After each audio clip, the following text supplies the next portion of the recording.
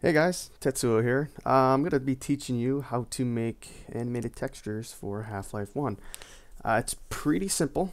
The standard texture rules apply, meaning that it needs to be an 8-bit bitmap in powers of 2. So what I've done is I've created these red and green squares, animated frames, and you prefix them with a +0 underscore texture name. So there's going to be numbers and letters, and the number is going to be an on state and a letter is going to be an off state.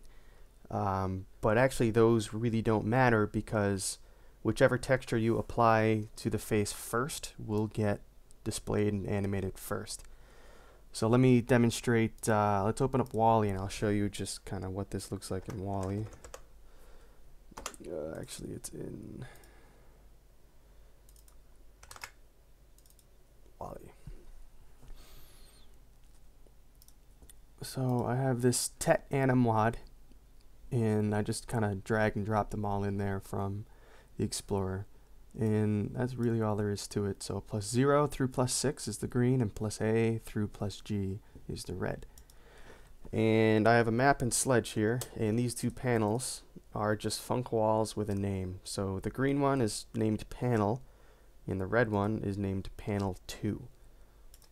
And I have two buttons here, set to toggle and don't move. This one is triggering this panel, and this other button is triggering this panel. So you're gonna walk up and the button's just gonna trigger the func wall and it's gonna swap the textures. So let's see what that looks like.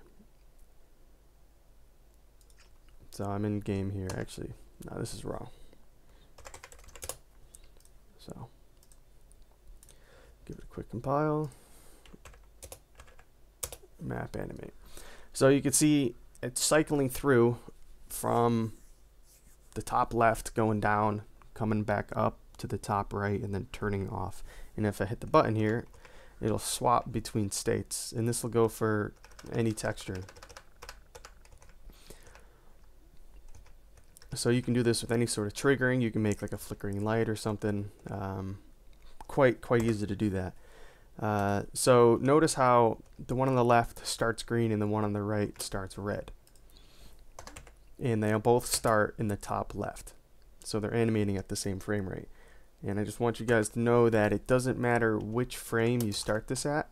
So if I make this the green one in the top right, they're always going to start from frame 0 when they start to animate. They're not going to animate out of sync like this. You would need two separate textures to achieve this effect.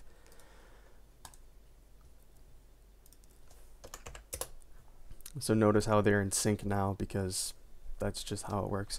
So that's a quick little look into animated textures. And again, if you want me to do anything else, want to explore any other tactics and mapping techniques or animating, whatever, let me know. Thanks for watching.